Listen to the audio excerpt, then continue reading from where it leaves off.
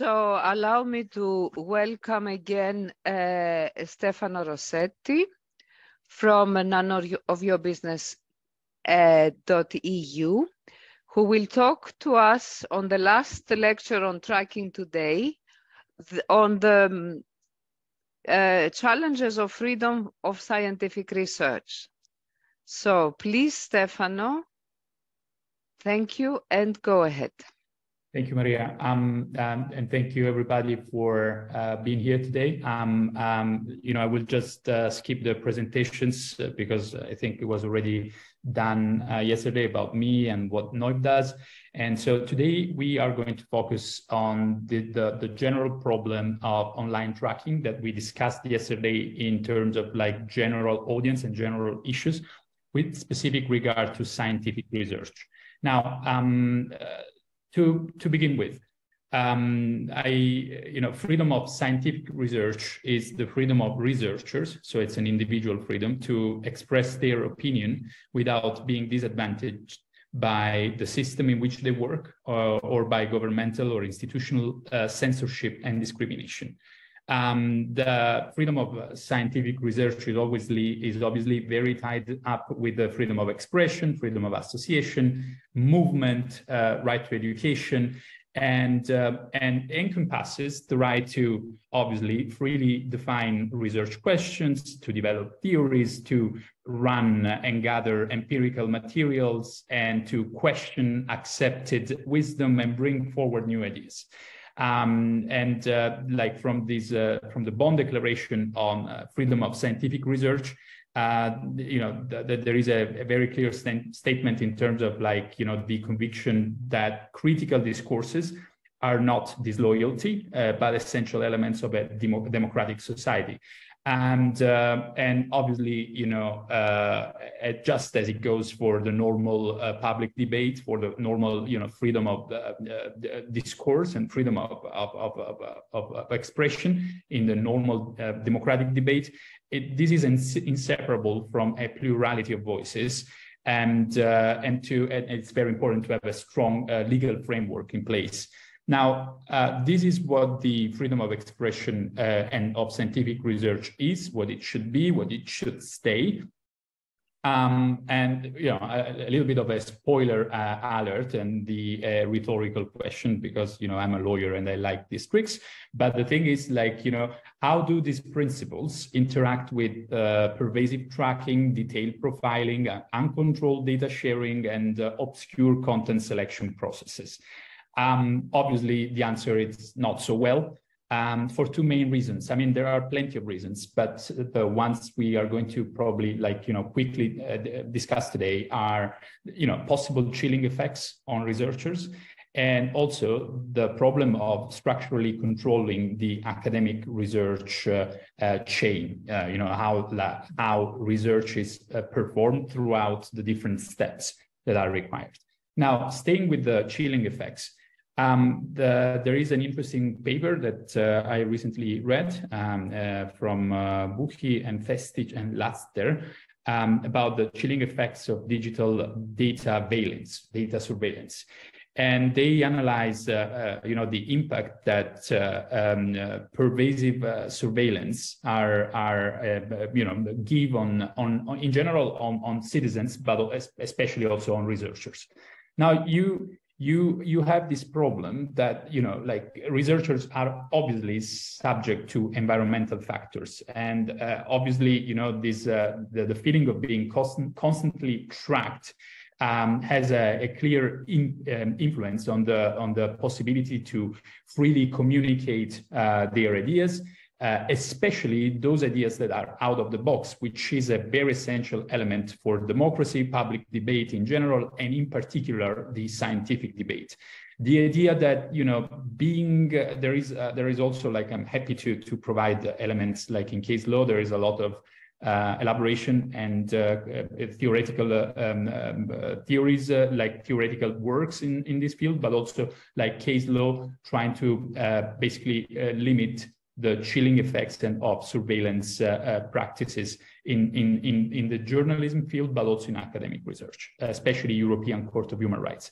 The idea is that, you know, being surveilled, feeling surveilled, then bring to a sort of inhibition, both in terms of like starting your research, but also in terms of like, you know, communicating, disseminating the information that you, like a researcher may have found. And then we have a second problem. So chilling effect, it's a rather individual problem. And then we have a second one, which is a little bit more structural, linked to the first one, but somehow different, because it has to do with the idea that, you know, nowadays editorial platforms are able to control and influence all stages of research, from the, you know, the initial hypothesis to the collection and verification of data, publication and dissemination of results. I found a nice graph, a nice image.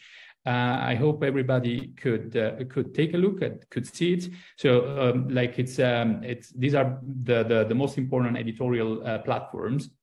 And you could see, for example, that Elsevier provides tools or, you know, owns tools that are used during the discovery part, the analysis, the writing, the publication, the outreach, and the final assessment. And that's the same for Hotspring, for Microsoft, for Clarivate. More or less, all these big platforms are able to you know, are able to exercise a control over the whole infrastructure, research infrastructure. And, you know, how do they do it?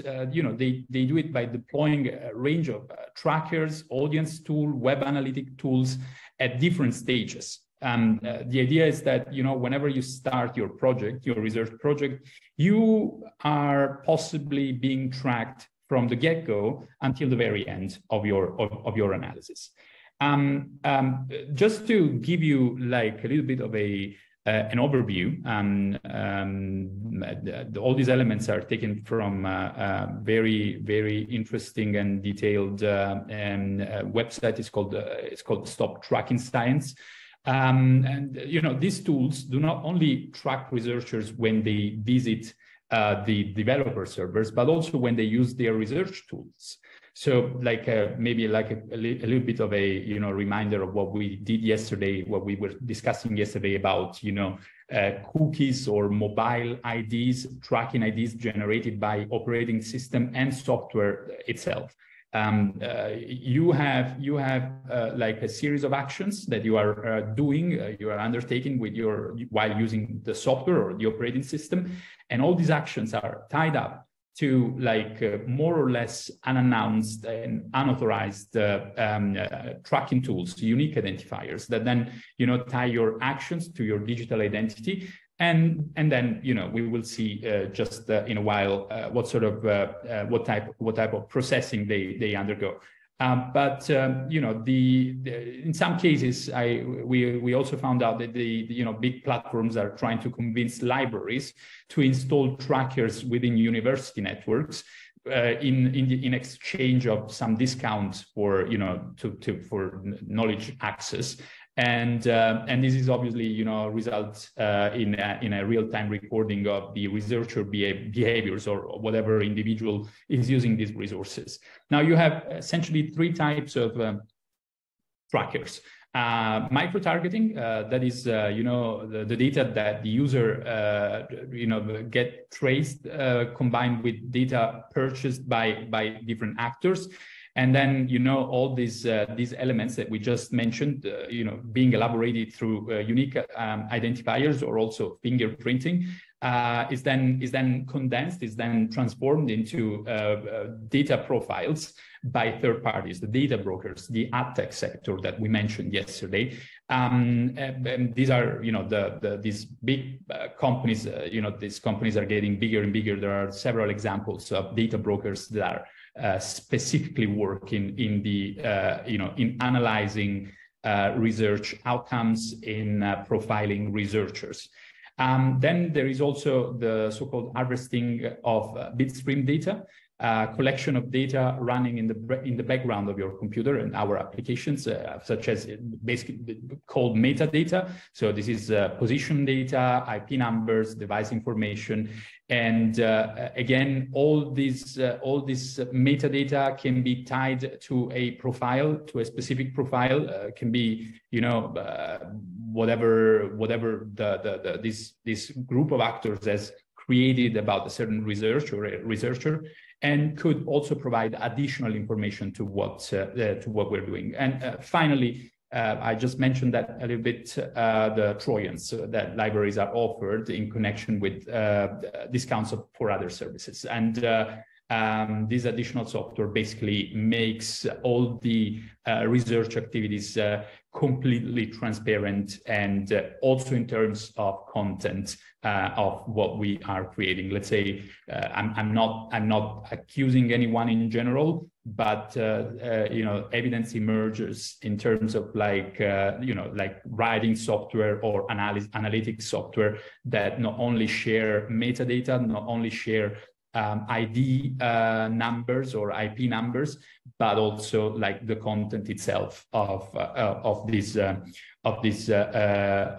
work. You know, like literally the paragraph we are writing. Just to give you like a quick overview of where our data flows. This is like a rather simplified, I would say, image of like the ad tech ecosystem, you know, and then you have all these, on one side you have the advertisers, on the other side you have publishers. I know that you, in the course of the previous classes, you have already discussed this matter. But just to say that whenever, you know, information and data is collected from the researcher activities, from the researcher computer device they're using, more or less this data flows into this big system that is exchanged, and then it's exchanged between very like thousands of actors for different purposes. So we have, like, because of this, we have a problem, right? The problem of like uncontrolled data sharing concerning both the research itself, the content of the research, and the personal interests of the researcher. Major academic publishers have made a collection and trading of this data about research interests and group and research institutions. And it's becoming their main business model. So you generally, this image concerns the the ad tech in general, but these editorial platforms are very much part of it, and they exchange data just as normal users. And what they do, we really don't know yet. Like, we know that it is possible that this use can be, so this use can be abusive in terms of like violating the intellectual property, the freedom of research. Maybe you have an idea and this information already flows somewhere else, advantaging some other entity, some other research center that maybe is buying or paying for that information. Just to let you know that as long as we don't know what the software we are using is doing, we are exposed to this potential uncontrolled data sharing about our research and our personal preferences. And then obviously there is another problem, which is the problem of like the content selection. When we reach a conclusion, when we get to a publication, this publication is shown in a specialized search engine or databases for sector specific. And the way this information is shown, whether it's in the first place or not, that has a lot to do with sort of a black box algorithmic decision making that we have not really particular control over, and obviously that also influences the way scientific research is displayed, and also how it affects the general scientific discourse. So black box culture and how it affects our research. To finalize it, these are the problems, and we were thinking, like what are the options for the scientific sector to kind of improve this situation, to kind of find fixes or whatever. So it's clear that as long as personal data is involved, GDPR litigation is a possibility, but in general, I would suggest a sort of intersectional approach. Human rights litigation, for example, IP protection or sector-specific frameworks, and then also dialogue with IT departments. Always ask them to check what is actually being shared during your work. It's absolutely possible. There are, technologies at the moment that really make possible to see what sort of information is flowing from a specific application or an operating system to somewhere.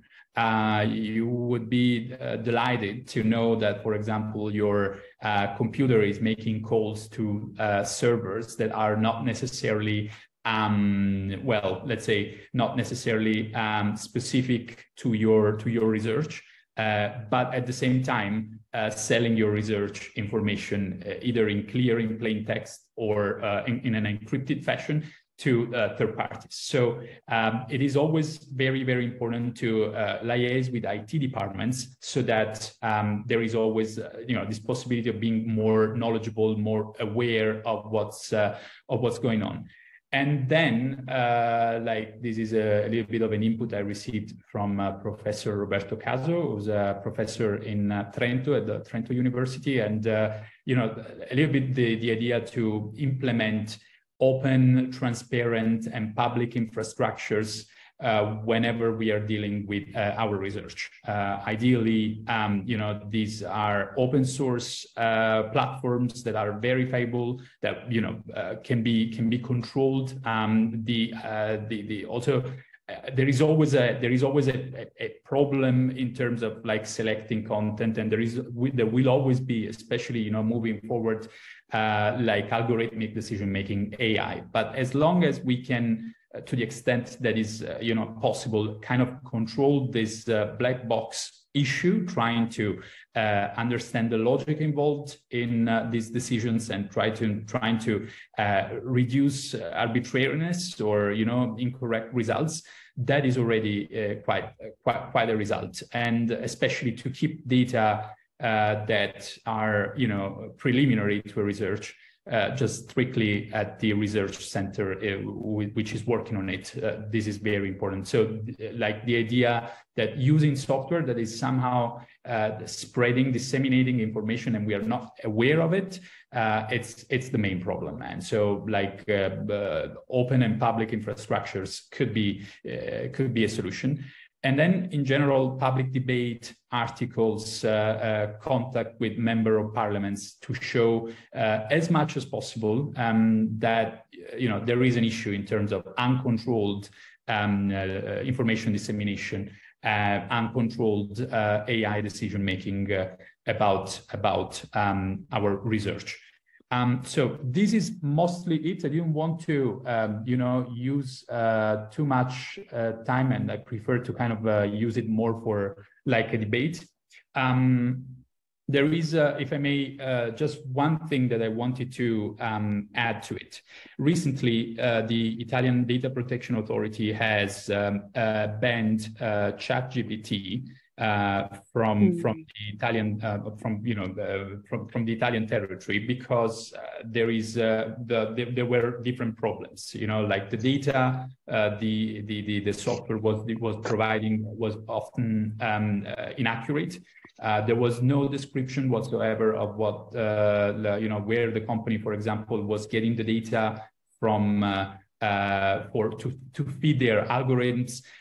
There was no way for the users to object to this processing, to kind of say, okay, I don't want to be part of it, although this is a right of the user. And also no age verification, which was a big problem, especially for these general public platforms, because they are accessed by children, and sometimes profiling can influence their lives. Sometimes people, you know, took their own lives for just joining some sort of challenge on TikTok or whatever, which was suggested by the algorithms. So you have a problem in terms of like controlling where the artificial intelligence is taking this data from, and you have a problem in terms of controlling the processing of this data. Then for the first time, the company, which is US-based, liaised with the Garante, and they adopted some new measures to kind of understand better and explain better to the users what's happening in the context of this AI tool, which I'm quite sure is a rather simple AI. It's just a simple linguistic AI kind of tool, but and there's much more intensive and much more worrying and concerning software out there. But there is a general problem in terms of like how we feed these algorithms. Since this ChatGPT issue arose to the general public, we are receiving a lot of input and information from the public about kind of strange stuff happening, like people do not understand where that information was coming from, or like why the software jumped to that sort of conclusion, which was right, but it never, or she never meant to disclose. So there is a problem, and we don't know the extent to which like the sources of these tools, right? And but we know for a fact that these tools are feeding on the ad tech, are feeding on large data sets. And yeah, we are feeding the system with all the trackers and all the cookies and all the fingerprinting operations that knowingly or unknowingly we are kind of let that to happen. Yeah, I think it's very important to be aware of what's going on with the tools we are using, and talk with the IT people, with the technologists, and find out better, what we're sharing, really. It takes some time, but especially for research centers like CERN or other important centers in the world, this is really the first point to assess the technological aspect, what we are sharing with whom. And it's possible. There are instruments to track it. So yeah, Maria, I'm done for. Thank you. That's wonderful. We have time for questions. Thank you very much for raising awareness, especially in this place where the experiment collaborations contain 4,000 people, some of them, and these results are very important not to be misused, abused, and hijacked. I'm just checking for questions or comments from the audience. And we have Sebastian, who is also a security expert. Yes, Sebastian, please go ahead. Hello, Stefano. Thank you very much for this talk. It's not really a comment, but sorry, not a question, but more of a comment, or I'm actually really surprised with what you presented, and a bit shocked, actually. I'm quite shocked. How much this is known in the scientific or research community? Because that sounds really bad, what you just described. Yeah, that's thanks, Sebastian. I think we are at this moment where we look. I've been working in this field for a while now, and whenever you start in data protection and human rights in this field, the first step is always trying to see, okay, that's the sort of privacy policy provide all the information, and or like was the access request addressed in a complete and clear way. And these are more or less, checks that one can do on the scratching the surface of it, right? But then like when you kind of, if you embrace the idea that you should really be in control of your data, as the GDPR says, and then and you can just with a network analysis tool, you can see that, I don't know, simple smart TV is calling, I don't know, I think some 45 or 50 different servers sending your data to whoever, they have decided to. And it's the same with research tools, with writing tools that we use every time. Like if we get to, for example, I don't know, some sort of grammar check on a document editing tool, or like translations that we kind of, all this stuff is going somewhere out there, tied to a specific ID, our digital identity. And so it's rather easy for this system, the ad tech, especially because you have these companies in the middle, called ID syncing, to kind of mix and reconnect all these different user experiences. And then that you are a researcher at CERN, but then you are also like, I don't know, like a leftish guy or an anarchist that have this preference and that other stuff. It's all out there. And the only credible thing I find, rather than kind of, well, you have two options. One is, like going after this multi-billion euros industry and have some general court declaring it unlawful, which is not really happening. The other one is to kind of really get rid of the trackers themselves, that in turn allow for that sort of tracking, just fighting against the object rather than the action. But yeah, and but I guess I'm aware, obviously, and I think many people are aware after those 4 lectures, especially about the technical capabilities of how people can track us and what are the various ways and how those different organisms collaborate together. So this is, let's say, well, still very, very bad, but known. But I was even more surprised by the fact that, your smart TV may be calling to 50 different services. As you say, this is unfortunately all true. However, this focus on the research community and the fact that this may not just not affect our private professional private life, but also our research. That is something in addition that kind of shocked me. So anyway, thank you very much for presenting this. Sure. Thanks for your question and your comment. Thank you, Sebastian and Stefano. Gabriele Tide is our data protection officer. She was traveling yesterday and couldn't join, but she will watch the video. And now we are happy that she's back with us. Gabi, please say. Yeah, thank you, Stefano, for this very eye-opening presentation you gave. I wasn't able to watch yet what you said yesterday, but only today. I am really, really shocked. And I think we have to discuss with our research community, particularly our experiments community, and how far they are using such platforms. I'm not aware. I haven't been involved, let's say, in any questions with regard to these platforms. And so, yeah, I am personally, professionally, very, very much concerned about that.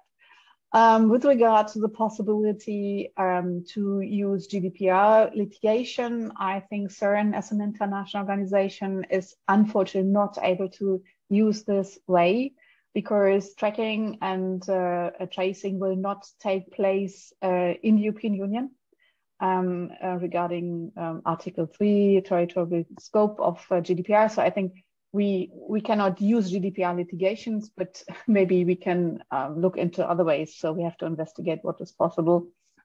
Thank you very much for this eye-opening presentation you gave. Oh, no, sure, thanks. It's true, like just a little note on the GDPR. It's true that in general it doesn't apply, but like there is this exception in Article 3, whenever the controller is targeting or monitoring the actions of like people in the European Union, then the GDPR applies in theory. Then, you know, the interesting part is that we are getting decisions from courts, more actually data protection authorities, and they say like, yeah, in theory we are competent, but like these guys are in the US, so we cannot really do much, right? And they are dismissing the case. So I understand, but like there is also like for example, damages. They could be awarded by like a European court. And also, like in general, I think there is a problem in terms of like for these big companies, one of what they really want to avoid is bad advertisement. So like even if you get a decision that then cannot be really enforced, but the decision itself is saying, you know, like this data transfer was illegal or that tracker was not authorized, that's already a start. To kind of maybe also let other companies that are more GDPR compliant, maybe based in Europe, to do the rest, you know, like, but just my 2 cents. Yeah, I guess that those companies who provide these kind of editorial platforms are rather US based or not Europe based. That means already the possibilities to intervene will be very limited. So I honestly don't see it many chances to use GDPR. Stern is an international organization, and we are not part of the European Union. We're in Switzerland, so that means GDPR applicability in this case will not be possible, and yeah, which is a pity, I think. But okay, we have to think about other means, maybe to protect better ourselves. And no, I agree, and that's why I also mentioned, you know, this sort of intersectional approach, which whatever works really to reduce that problems. Thanks. Yeah. This is a very interesting issue that Gabi raises. If we have data transfer between CERN with this international status, not subject to GDPR, but with another local regulation, and the member states, which are almost all in Europe, and they complain as on the other end of the line, like they are European citizens, they have to be benefit from GDPR regulations. In this legal, let's say, dispute, who wins? Look,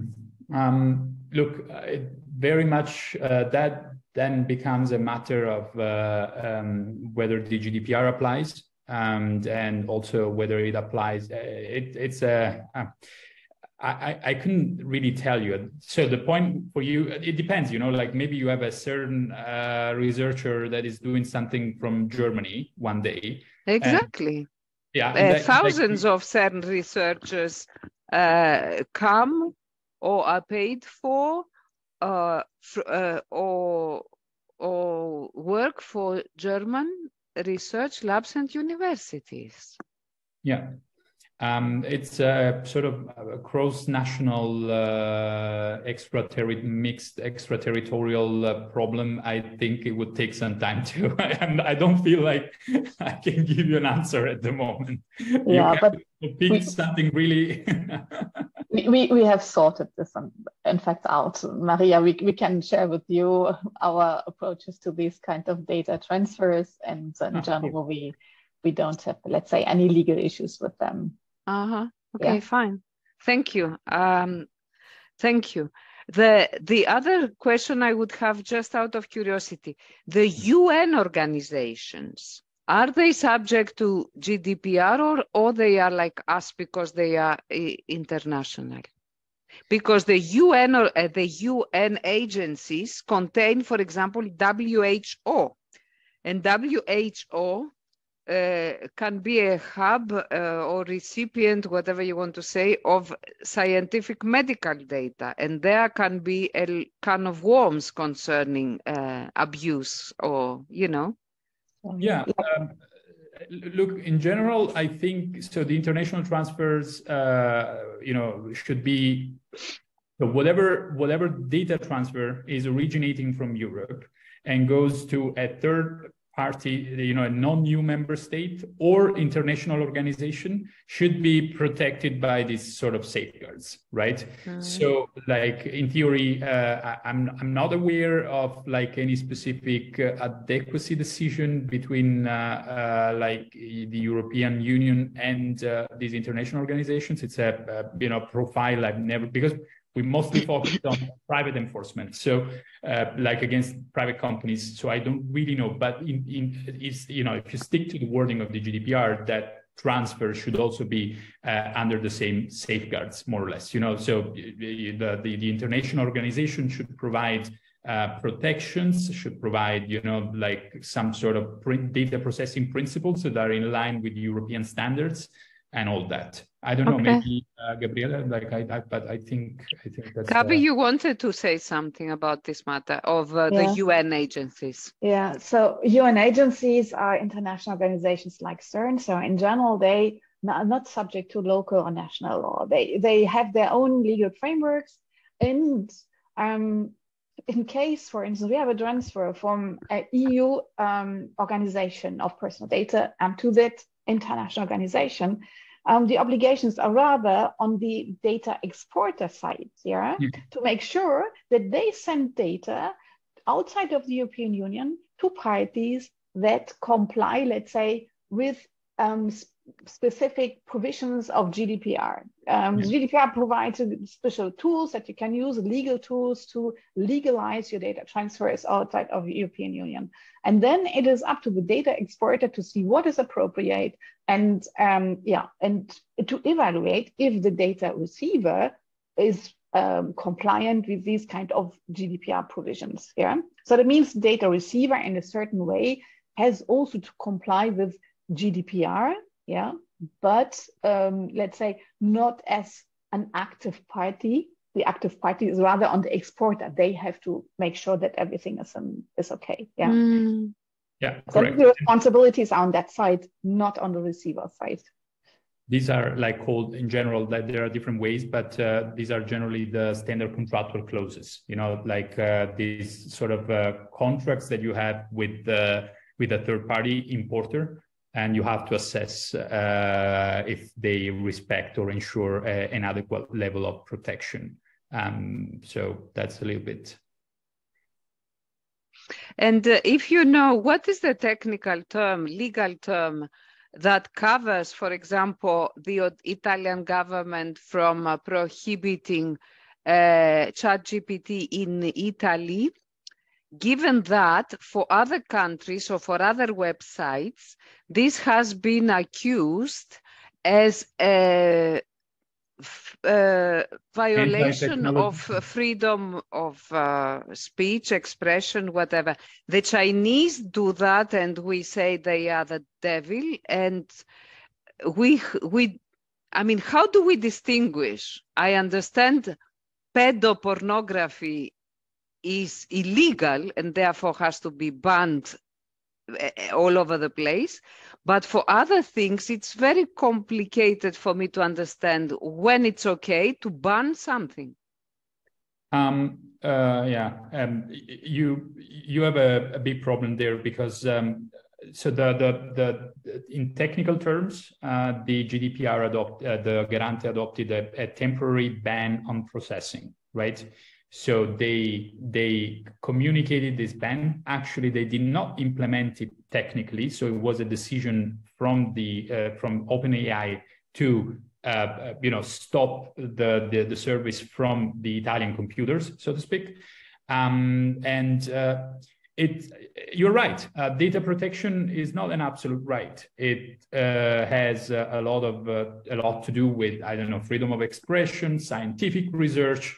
Obviously, the final part of the GDPR, I think this one is like the relationship between freedom of expression, scientific research, academic research, and data protection is in Article 85, I think.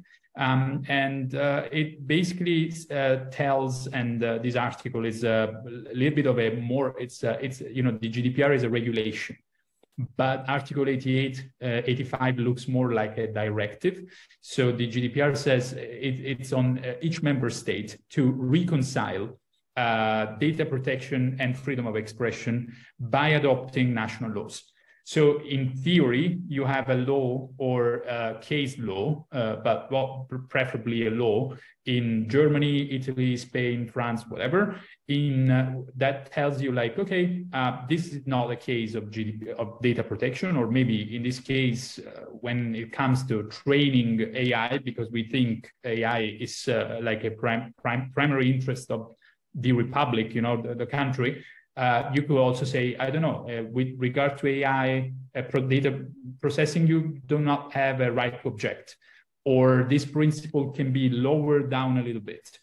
So the idea is that you have GDPR principles that in general are always applicable, but then for like under Article 23, and in this case 85, for specific interests, a state can bring in laws to kind of reduce these protections, and they must be proportionate to the purpose they have. Let's say, I don't know, it's security of the state, national security, or criminal investigations, or specific interests of the state in, I don't know, international trade, whatever. You need to have a legal basis for these laws. And obviously, they cannot really deny the data protection rights altogether. It's more of a sort of a balancing exercise that you can put in a limitation, but this limitation must be, justified and strictly necessary. Okay. Now, how that works with ChatGPT, I don't know. Like for what I think is.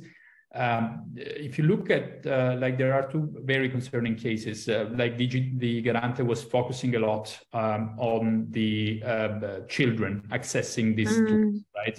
And there are two very, very sad cases. One is the case of Molly in the UK. She got, I think that was on Instagram. She kept receiving.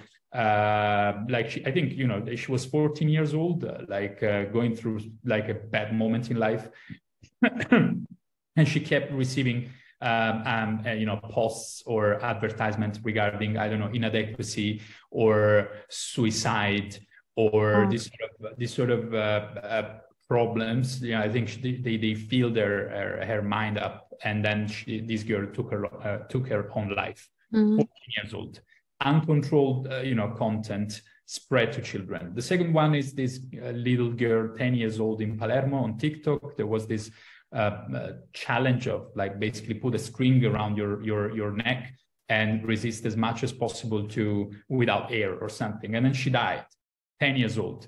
So the point was please, let's find a way to inhibit these services to children, but in general, and I think that concerns all of us, vulnerable people, because we are all vulnerable in different ways and different, sectors of our own lives.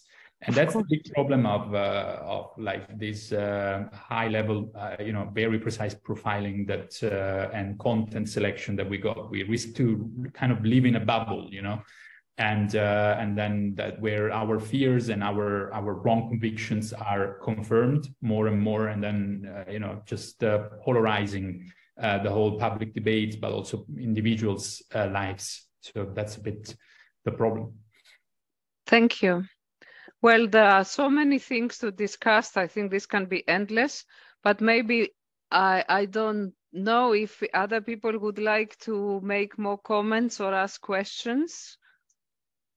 Or if you want us, we thank the speaker now, and as he authorized us, you can ask me for his email. He said it's okay for you to use it for future questions.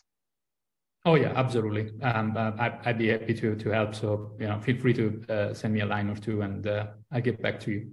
Okay. So formally, Stefano, thank you so much. It has been eye-opening 2 days. Thank you so much.